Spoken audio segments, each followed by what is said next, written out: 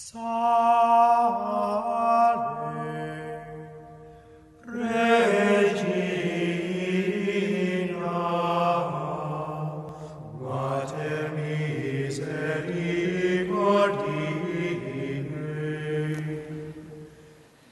The formularies for today's Mass are the same of Sunday of the third week in Advent, so it's the same readings from Gaudete Sunday.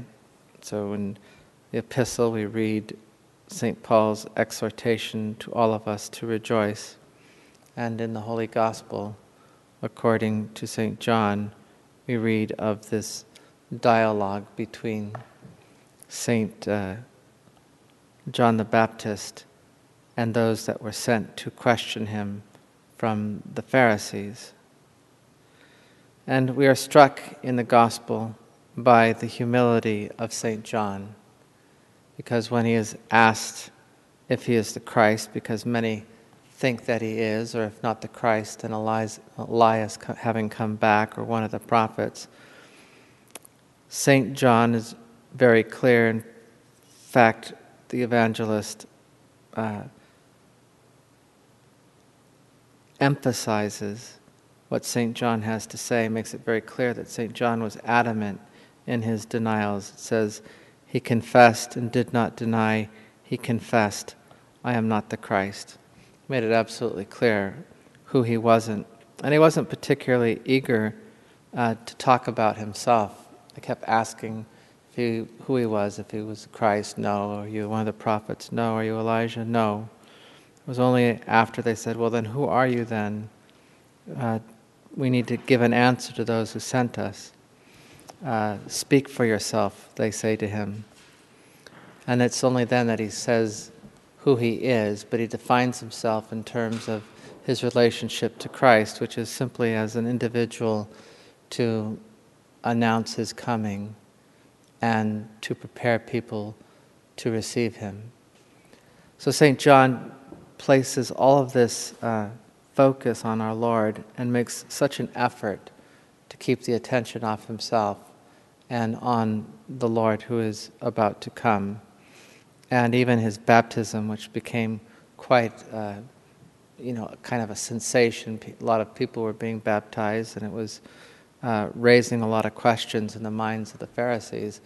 Again, it was all about our Lord and about his coming, and it would all culminate with our Lord's baptism in the Jordan, when this clear transition from the prophet who was to prepare his way and the identification of the Lamb of God by St. John, and of course by God himself and the voice and the dove, that would make John's work complete and turn everything over to the Lord.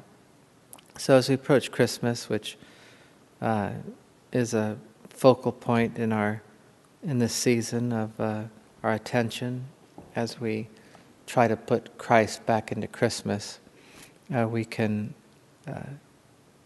imbibe the humility of St. John and ask our Lord that we could be his instruments for bringing him into our families, into the lives of those around us who need our Lord more than anything else. We can ruminate on the spirit of Christmas and spirit of giving and generosity, but the real spirit, of course, is the presence of Christ, and those who are his followers make him present in the same way that St. John did, by emptying themselves of ego and focusing on the Lord and behaving apostolically in the same way.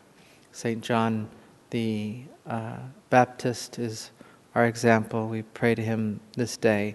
And that kind of generosity, to conclude, that kind of self-forgetfulness is the real joy of Christmas. It is what we should rejoice in as we heed the words of St. Paul, that we should rejoice in the Lord always, that we should let our modesty be known to all men, because the Lord is near and he is with us always.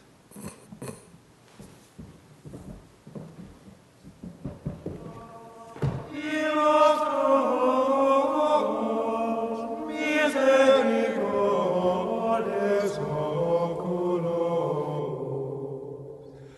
ad nos converte,